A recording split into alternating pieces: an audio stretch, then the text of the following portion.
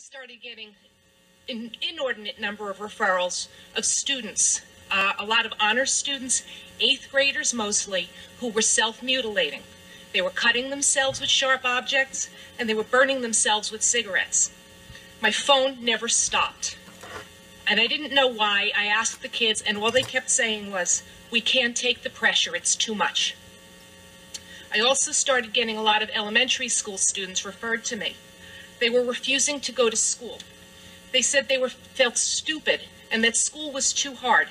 They were throwing tantrums, begging to stay home, and upset to the point of vomiting. I was hearing from parents about kids bringing home homework they couldn't help them with. I was alarmed to hear that in some cases there were no textbooks for the parents to look at, and they had no idea what their children were learning. The teachers were reporting a staggering level of anxiety and depression, and that was when I first heard the term Common Core and learned about the standards that we now say set the bar so high anyone can walk right under it. Everyone was talking about the tests. As the school year progressed and the tests loomed, my patients were increasing their self-mutilating behaviors. They were complaining of insomnia, panic attacks, loss of appetite, depressed mood, and in one case, suicidal thoughts that resulted in a 2-week hospital stay for an adolescent. We can't regulate biology. Young children cannot engage in the type of critical thinking that the Common Core calls for. That would require a fully developed prefrontal cortex, a part of the brain that is not fully functional until adulthood. The prefrontal cortex is responsible for critical thinking, rational decision-making, and abstract thought, all things that the Common Core requires prematurely. We give children pre-assessments, tell them to succeed, and then give them tests on material they haven't learned and tell them it's okay to fail. They cannot resolve that mixed message. Last spring, a 6-year-old encountered a multiplication sign on the NWEA first grade math exam and asked the teacher what it was. The teacher was not allowed to help him and told him to just do his best. From that point on, the student's test performance went downhill. He couldn't shake off the unfamiliar symbol and couldn't believe his teacher wouldn't help him. The Common Core requires children to read informational texts that are owned by a handful of corporations. They don't have a filter to distinguish good information from bad.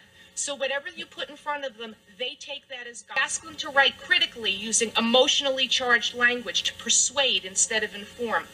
They don't have that functional prefrontal cortex, so they tap into their limbic system, which is the part of the brain that involves basic human emotions, anger and fear being the foremost. So when we ask them to use emotionally charged language, we're actually asking them to fuel their language with fear and anger and aggression. They cannot temper this judgment. They don't have the ability to do that. So we teach to the test, which I think doesn't really measure learning. I think the tests measure endurance and resilience. Only a child who can sit still for 90 minutes, come back the next day and do it again, and the next day again, can succeed. I'm going to introduce you to a couple, I'm almost done. I'm going to introduce you just a couple of student stories, okay? A couple of the faces of the Common Core. We have an entire 3rd grade class that spent the entire day sobbing after one testing session. A 2nd grader who witnessed this is now in 3rd grade and won't go to school. She's being evaluated, a 7-year-old being evaluated for psychotropic medication just to get her to go to school. A 6-year-old who came home crying because in September, in the 1st grade, she didn't know what a vertex was.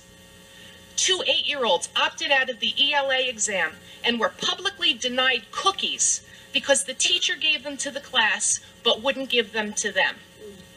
And that teacher, who under duress, felt obligated to do such a thing. A 6th grader who once aspired to be a writer but now won't do it because we do it all day long, even in math. And a mother who has to leave work early because her son is hysterical over his math homework, and his CPA grandfather who's babysitting for him can't even help him do it.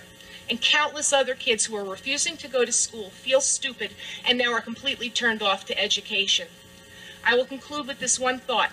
Our country became a superpower on the backs of men and women who learned in one-room schoolhouses. This isn't rocket science. It doesn't take a great deal of technology or corporate or government involvement to help our children to succeed. We need to rethink the Common Core and the associated high-stakes testing and get back to the business of educating our children in a safe, healthy, and productive manner. Thank you. A couple quick final things to say. As a 20-year college professor who's taught high school, you know this. You're the audience who knows this. For about 40 years now, under the guise of teaching your kids how to read and write, professors, teachers unions have been sneaking in all sorts of liberal garbage. The difference between that and this now is that where the first emphasis used to be on teaching them reading, writing, and math, and then bringing in the indoctrination, here's your big switch now. The first thing is the indoctrination, and they don't really care about the other stuff. That's the big flip. That's why Common Core is such a big deal, and it is a huge deal. I want to say, if you want any of this information, go to Freedom Project.